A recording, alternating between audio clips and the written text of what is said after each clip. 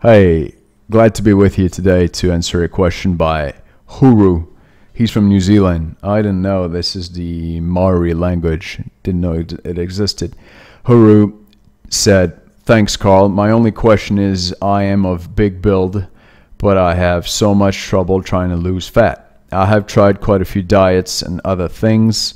I once had a skinny build, but when I got half my thyroid removed due to cancer, I haven't been able to lose my belly fat." I understand, man.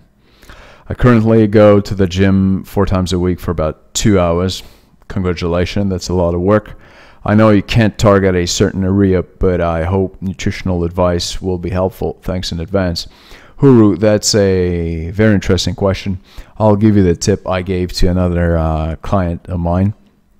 There was a woman who had low thyroid problems, and she got medication, but they didn't give her enough. Okay, and since you used to be skinny and now you're kind of fat and you can't lose the fat, you seem to be working out a lot, and you said you've tried a few diets.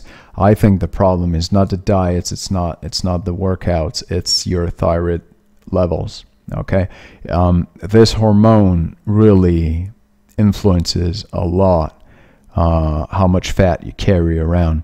And I'll give you the same tip I gave to that other client. You should talk to your doctor, and you should ask your doctor to keep you in the normal range. But here's the trick: the upper end of the range. This is where you want to be. So for any hormone, there's a normal range, but there's a low range and there's a high, in the higher end of the range.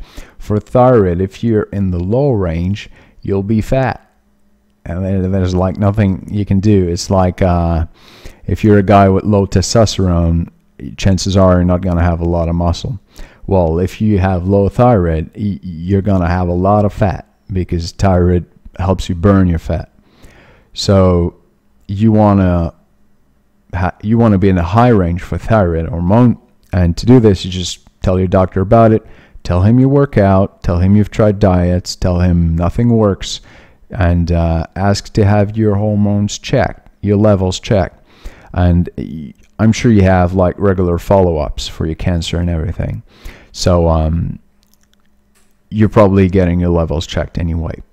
But tell this to your doctor and tell him like it's become a hassle in your life. It's a pain in the butt. You're tired of being fat. You've been doing the right things. It doesn't work.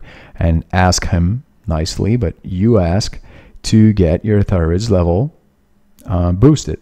You want more, and it's still going to be healthy, and boy, you're going to have a better body. You're going to love it. So Huru, I hope I answer your question right. I need your help to decide what to call my website. I've got 3 options. It can be bodybuildingscience.info, sixpackabsexercises.com, or ihelpyougainmuscle.com. So let me know which one you like best by voting this week. I'll send you the link by email.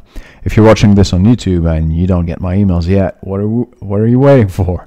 I put the link in the description below. Just click that and you can get free tips for building muscle mass. And you can send me your questions as well, and I'll answer them. Thanks for watching. I'll talk to you soon. Bye, buddy.